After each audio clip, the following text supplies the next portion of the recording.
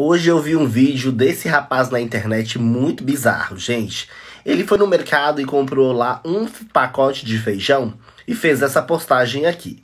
Ele colocou aqui o rótulo nutricional do feijão e colocou que o feijão não tinha ferro. E mais, ele disse que o feijão era barato, por isso que não tinha ferro.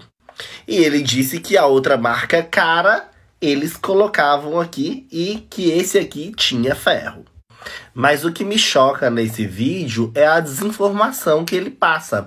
Porque pelo Ministério da Agricultura, eles não obrigam nenhuma empresa a colocar no rótulo que o feijão... Porque todo feijão tem ferro. E não tem nem como você retirar o ferro do grão, né? Não existe essa possibilidade de você ir lá retirar o ferro e vender o feijão sem ferro. Porque o processo de extração de ferro é caríssimo. Imagina aí, por apenas você não querer vender feijão sem ferro, você vai extrair o ferro do feijão. Então, gente, a gente tem que buscar informação. Não se coloca que tem ferro no rótulo, é porque não é obrigatório. Porque todo feijão tem ferro. Então, assim, eu fiquei, assim, chocado com esse vídeo.